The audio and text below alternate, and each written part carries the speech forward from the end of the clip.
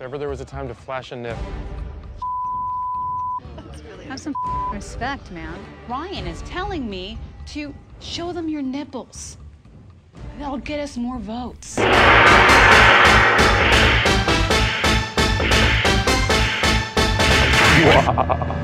How far are you going in this competition? I'm gonna go home with the check, the cookbook, and the title. Who do you think should go next? Monty. Monty. Yeah. Good luck. Time to throw some people under the bus here, right? It's bus driver coming through. You are now in control of this competition. This is like the best information ever. And who's gonna have to cook that crummy canned crab? Let's give it to her.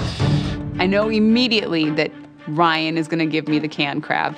I hate his face. So Ryan gets to skedaddle upstairs and look down everyone's shirt, which I'm sure he's enjoying because he's a perv. That's right. Ryan will not be competing in this elimination test. I hope Ryan gets crabs. Christine, you got live. I knew it. Okay. How's it wrapped up? No, it's not wrapped. It's not wrapped? No. It's just in a bowl? No, it's not in a bowl. It's in your shopping cart. So it's just moving around? Yeah, it's just moving around. It's live. Can I beat it with my cane? What do you need? What kind of a gives a live crab to the blind chick? Monty, what did you get? Canned crab. How you feel about that? Ryan has a problem with me because I called him out because he asked me to show my nipples to the troops because our pork was all and I was like, dude, have some respect, man. You don't do that. You know what? Him, dude. Haters are my motivators.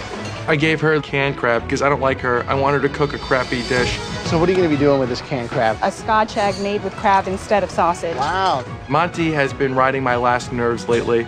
I want her in the bottom 3 so that nobody thinks that she can cook, which she can't. Monty.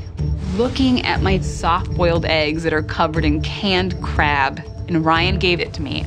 But I'm not gonna give Ryan the pleasure of seeing me sweat.